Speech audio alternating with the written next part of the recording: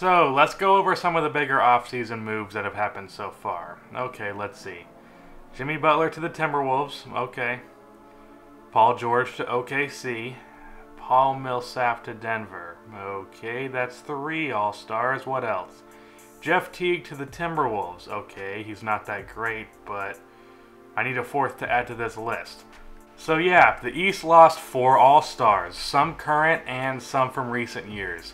So the East got even weaker than it already was, and I will have a video out tomorrow about the weakness of the Eastern Conference, and it's going to be a very depressing video. But in today's video, I will be a little happier as I talk about the East and how it is not doomed, and why we should in fact be looking forward to what the Eastern Conference has to offer in the future, and the teams that will make up that future.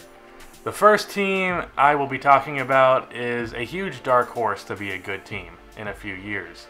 The New York Knicks. Now look, I don't need you to leave a comment. I'm fully aware that the Knicks historically have been garbage, and this season they were total garbage. And I expect the garbage trend to continue for a little while. But this video is about the future, not the present. And with Kristaps Porzingis, I think if just one more future star is added, the Knicks will be a great team in the future. Porzingis is on the path to be one of the best players in the NBA as a deadly scorer, but also one of the top tier rim protectors in the NBA. And their recent pickup of Frank Ntilikina looks like a future star as well. Just from a physical standpoint, he's a 6'5" point guard with a 7'1" wingspan, which is the longest wingspan of any point guard in the NBA. So just physically he's there, but I'll admit he is a project. But that's the same thing that was said about Kristaps Porzingis and Giannis Antetokounmpo. Also, there's Willy Hernangomez, who is an old school big that isn't plagued with the same issues that a lot of old school bigs are, aka he's not slow, and he's shown promise as a mid-range shooter. So with those 3 and 2 or 3 future lottery picks, they have a decent foundation for the future. Next, the team that we will expect to contend in a season or 2, the Milwaukee Bucks. I mentioned Giannis Antetokounmpo. He's already a borderline top 10 player, and if he isn't yet, I expect him to elevate himself to that next year. Besides for him, I think Thon Maker, with a lot more minutes next season, will show himself to be a future star player as well. Malcolm Brogdon just won Rookie of the Year as a second-round pick. He seems like a great two-way player who is versatile offensively. The huge question mark with these guys is Jabari Parker.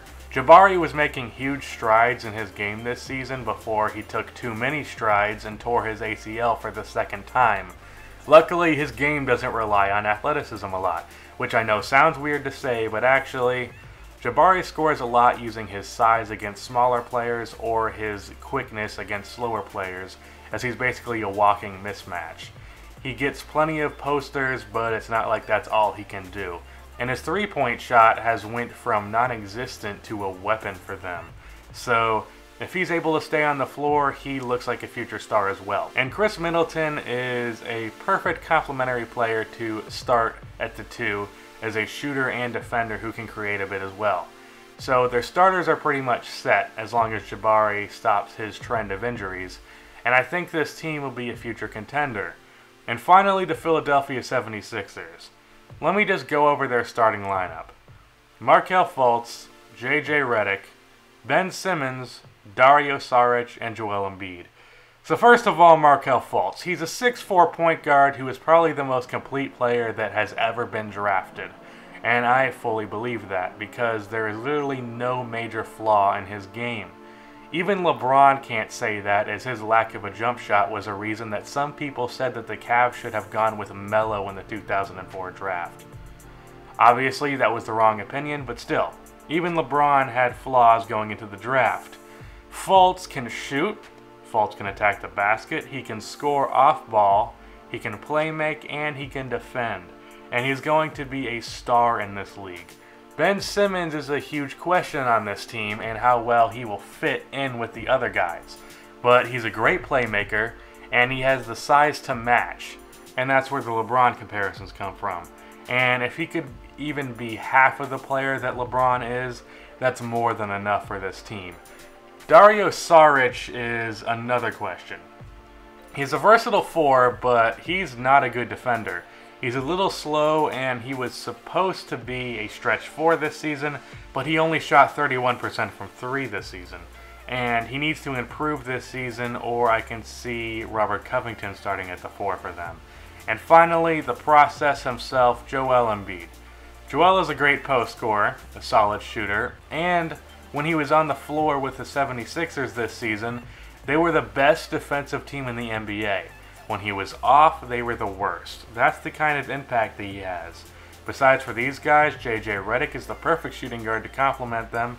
And off of the bench, both TJ McConnell and Rashad Holmes are going to be great role players and already kind of are. Robert Covington is a great 3-and-D player off of the bench. And Jonah Bolden as a second-round pick was the biggest steal of the draft in my opinion. So they have a great starting lineup, and their bench is full of talent too. The process has worked, and I could see these guys contending soon as well. And between these 3 teams, I think the Bucks and Sixers will be a huge rivalry in the future, which I look forward to. That's the end of this video. Please be sure to like and subscribe for more NBA content like this, and cue the outro music. I dare you play your cards, boy, you bet I'm a trendsetter too.